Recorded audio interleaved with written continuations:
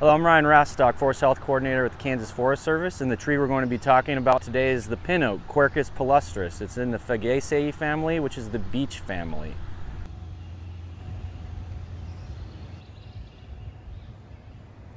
So this species is in the red oak group, and one of the key features that we can look at are the bristle tips on the apex of the lobes of the leaves. You can see these leaves here from the pin oak behind me have these deep sinuses, which is a little bit more different, how you can differentiate that from some of the other trees in the red oak group.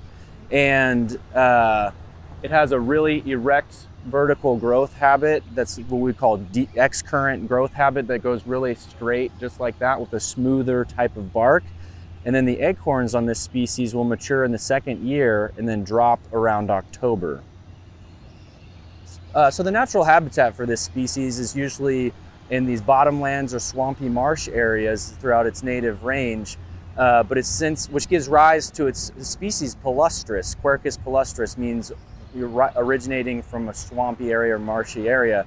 And so it has since been planted widely as a landscape tree all throughout Kansas. And so in some of these areas where we have higher alkaline soils, we tend to see a phenomenon called iron chlorosis, which gives rise to these yellowish colored leaves, and you've probably seen this. It's usually due to higher pHs kind of locking up the iron, or lack of iron, or root issues in the soil.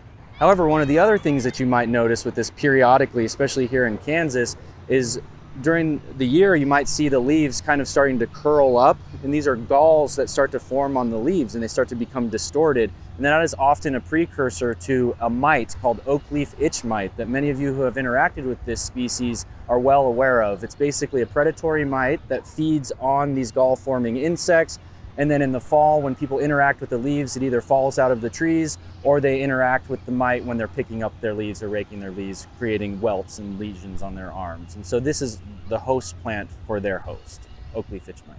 So as you can see with the tree behind me, which is typical of this species, they tend to grow very large and can provide a lot of benefits throughout the landscape. Here on this playground, you can see the amount of shade that a large mature pin oak can cast throughout the landscape. And so now we want to make sure that we're still planting a lot of diversity, but in terms of a shade tree, they provide a great opportunity for shade in the landscape to enjoy outdoor recreation.